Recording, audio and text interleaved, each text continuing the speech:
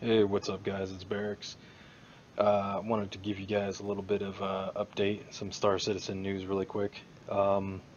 So at the moment, if you go to your account, I believe that you should be able to get into 3.0. So basically, they're giving the backers an early Christmas present per se, with a chance to test version 3.0 alpha for Star Citizen.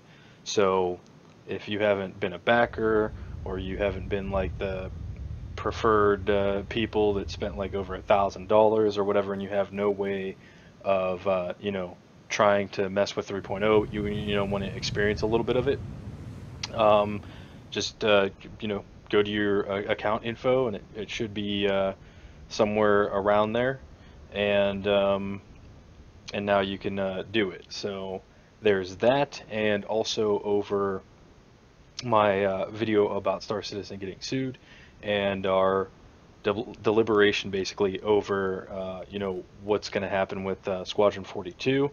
Well, by the looks of it, I mean, I think that is in full swing, ready to go, by a lot of the stuff that I'm reading, because they're, SIG announced that, um, like Squadron 42, their system requirements, like what's going on. They presented the Squadron 42, stream, and all the Squadron 42 talk. So, in my opinion, I think they're going to have a lot of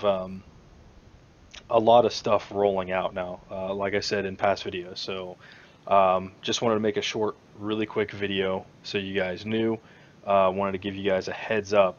So if you go to your account now and go to Robert Space Industries, you go to your account and stuff, go to my RSI, and if you go to, as soon as you hit my MSR, my RSI, and down there, on the left hand side, there's like your overview, your profile, security, blah blah blah, all that. At the bottom it says public test universe, right?